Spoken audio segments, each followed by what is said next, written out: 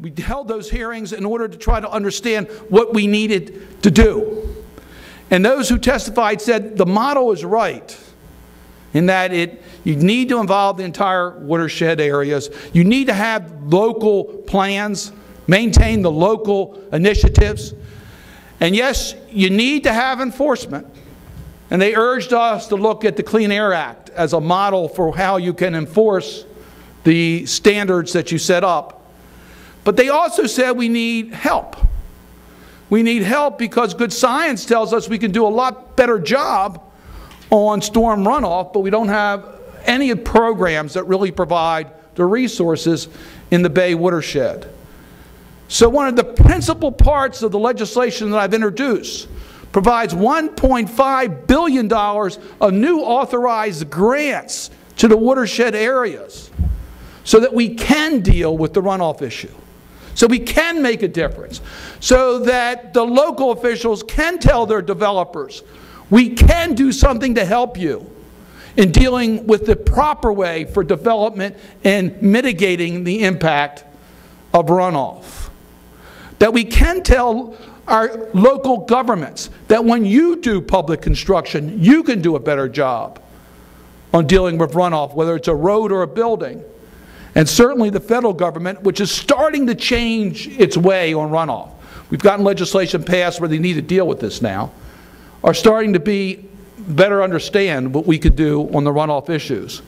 So the legislation that has been introduced will provide $1.5 billion of new authorization. Well, it provides some additional tools. And I want to talk about the nutrient trading program, which is authorized under this legislation. The nutrient trading program allows us to use the market to get the results in the most cost-effective, efficient way. We did this for sulfur dioxide in 1990 in the Clean Air Act amendments. And there were a lot of skeptics. I remember this. I was here. I remember this happening, and people say, oh, it won't work. It'll be manipulated. It's actually going to cost more money. Well, the verdict's in. It's saved between 43% and 55% on the cost of the program because we used a trading program for sulfur dioxide. We now have an independent economic analysis on the Chesapeake Bay on a nutrient trading program. By the way, Pennsylvania has it, and it's worked there. But the Water Resources Institute tells us that a nutrient trading program should reduce the amount of nutrients in the bay by 145 million pounds per year. That's what the economic incentives should produce. That's 70 million pounds more than it's estimated that's needed to stabilize the bay ecosystem. Now, what does that mean?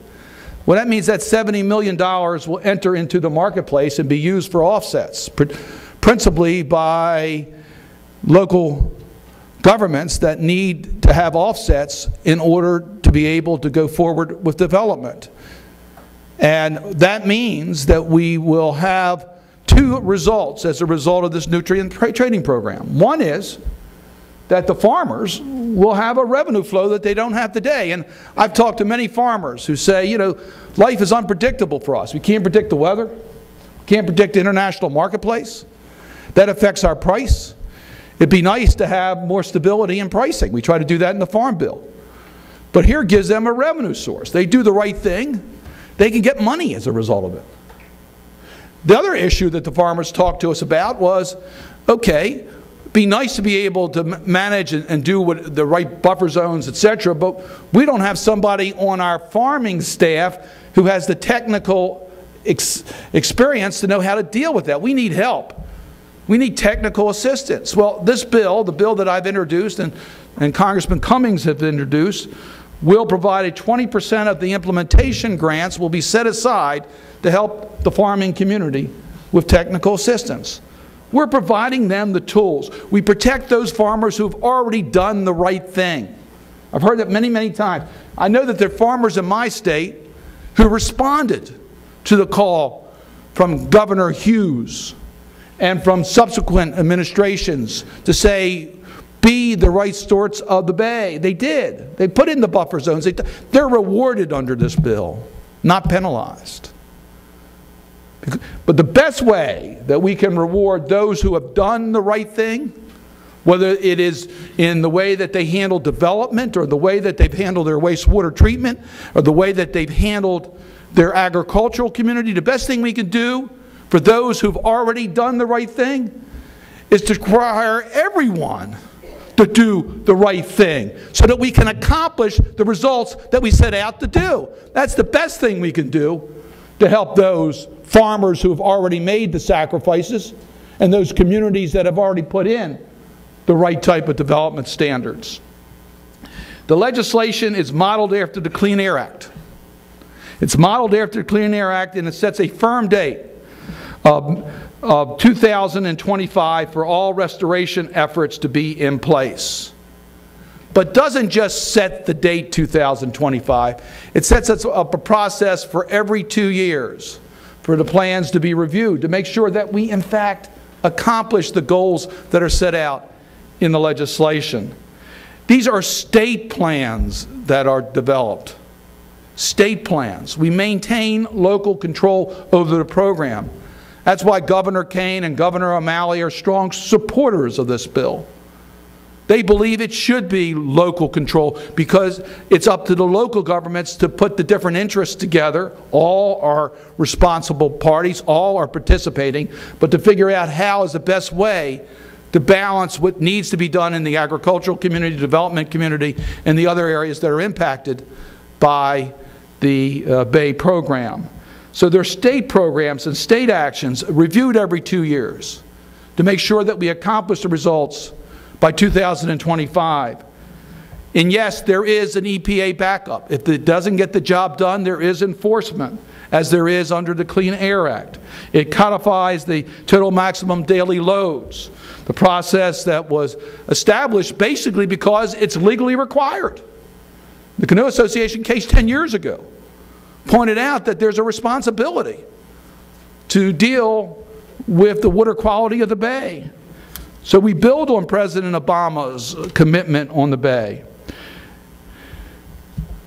I want to stress the fact that my legislation builds on the local control of the program, gives the local governments the necessary tools to get the job done, includes the entire watershed so that we're all involved in this, includes all sectors that have responsibility concerning the clean water of the Bay, is based upon the best science information we have available, reviewed every 2 years to make sure we stay on target, giving sufficient time in order to bring about compliance so that there's sufficient lead time to accomplish the goals and ensures that the goals are met.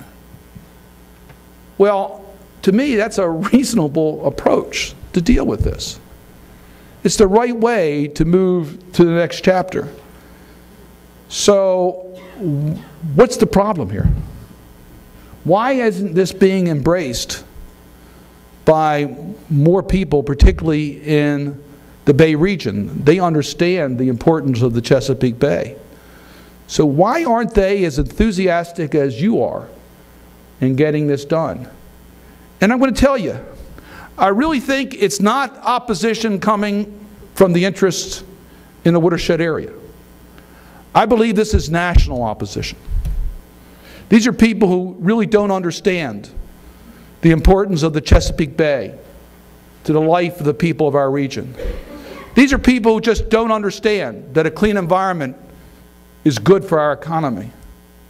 And they sort of look at their balance sheets for this year and don't look into the future and don't realize the responsibility that each one of us have to future generations. So it's the national farm bureaus, it's the national chambers of commerce that are generating the type of opposition. I'm not sure the National Chamber is against, I shouldn't say the National Chamber, but I know the builders are showing concern and are energizing our local people as part of their next generation. The federal partnership on the Chesapeake Bay is